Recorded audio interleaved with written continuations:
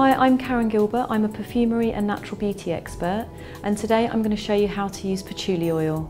The smell of patchouli oil usually creates quite a strong response in people. They either love it or hate it.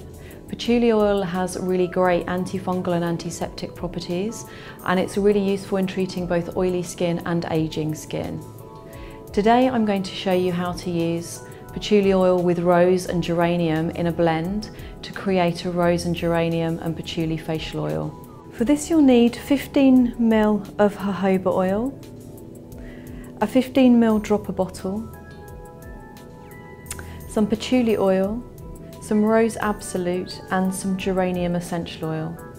So step 1, measure your 15 ml of jojoba oil and pour into your dropper bottle.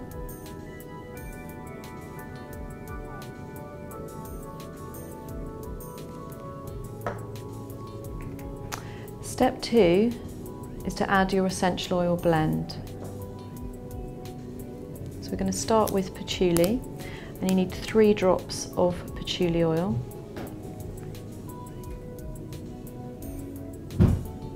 Do take care, as sometimes oils come out very, very quickly. Next we add 2 drops of rose absolute.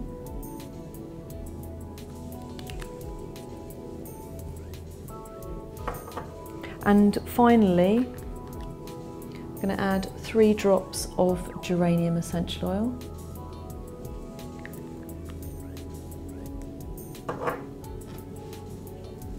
And then we just simply place the cap on the bottle and then give it a good shake just to make sure the oils are all nicely blended in. And then your rose and patchouli facial oil is ready to use. Now I'm just going to show Tamsin how to use this on her skin. So we're going to just take, all you need is a very, very tiny amount, so just 1 drop there and then 1 drop there.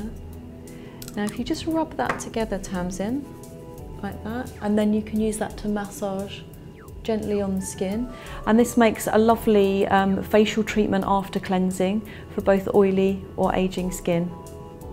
And that's how to use patchouli oil.